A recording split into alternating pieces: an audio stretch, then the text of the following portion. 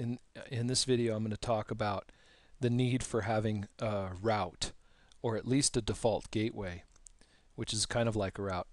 In this scenario, we've got two PCs. We've got a PC here and a PC here. They've both been configured correctly with IP addresses and default gateways that lead to their default gateway, which for PC1 would be this Ethernet interface on router 1, R1. And for this PC, PC2, he has a default gateway of R2, which is R2's Ethernet interface, which is right here. We've got a situation where I'm not sure why this computer here has a straight through Ethernet cable because it's connecting to a switch, and this computer has a crossover cable because this computer is connected directly to the Ethernet port of the router.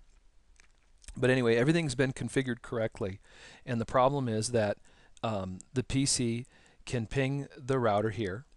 It can ping the serial interface of the router here, but it can't ping the serial interface of the router here. So, for example, we'll do this right now.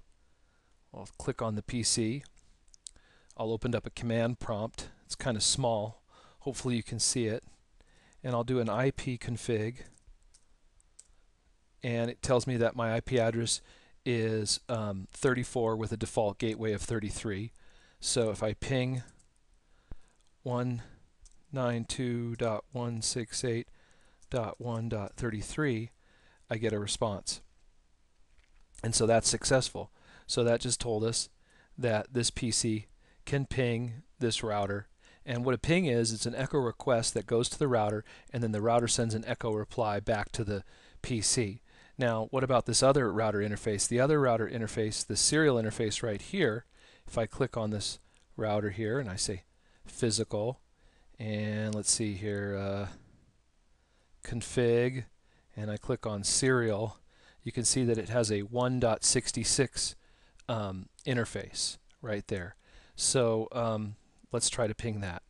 So from this PC again, I will ping, this time I will ping 1.66 and hit enter, and that is successful. So I can ping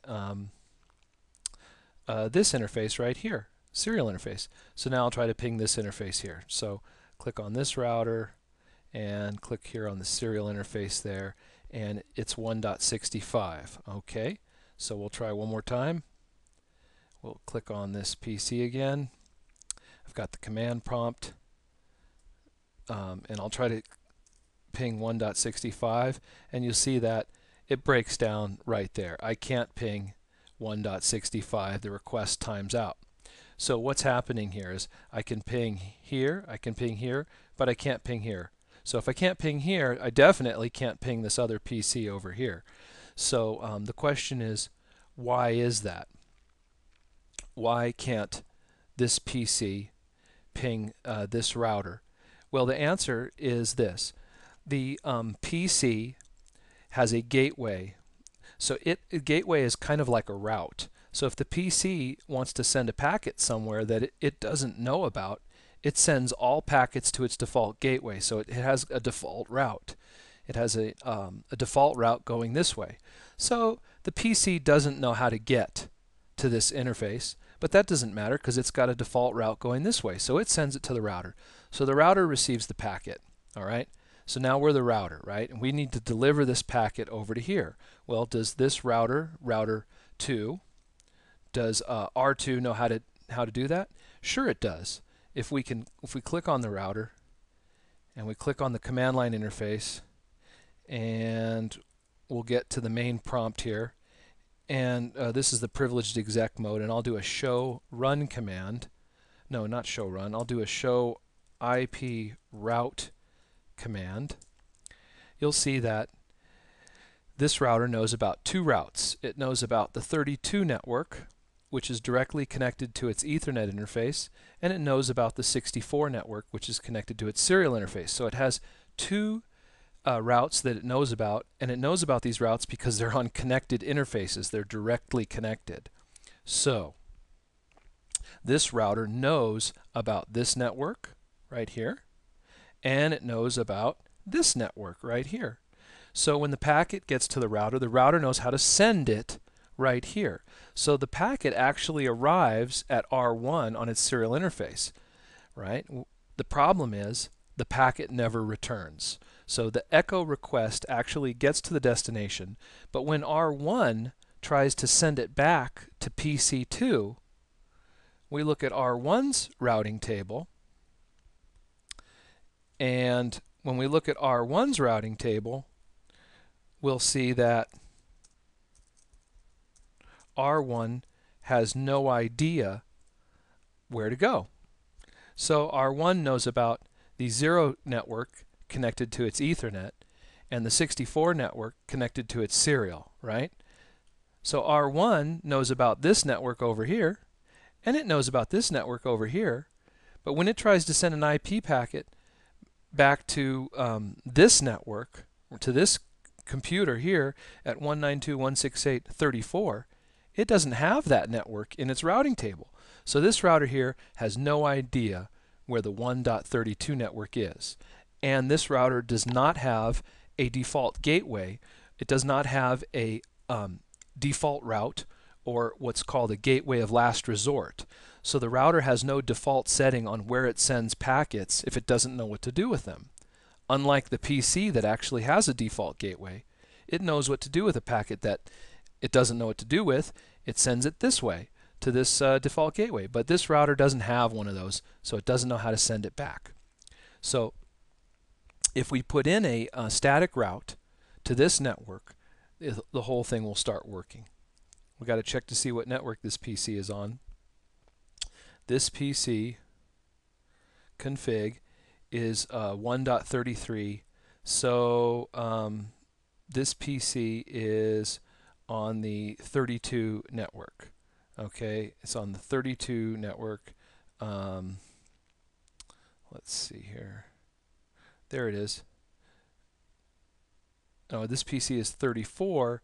He's on the 32 network. Okay, he's 34, and he's 34 and he's on the 32 network. All right, that's good. Gateway's 33. So he's on the 32 network. All right, no problem. So we go to the router. We want to put in a static route. So we go configure terminal, or conf t for short. We get to global config mode, and then we put in a static route. We put in IP space route space 192.168.1.32 space the subnet mask, which I believe is 255.255.255.224, and then a space, and then the interface that we're going to send it out of. And in this case, if we are router 1, we're going to send it out our serial 0 interface. So we'll just put that in there. So we'll say S0/0/0 and hit enter, and it's all good. And now this should start working. So now we go back to the PC and we try to ping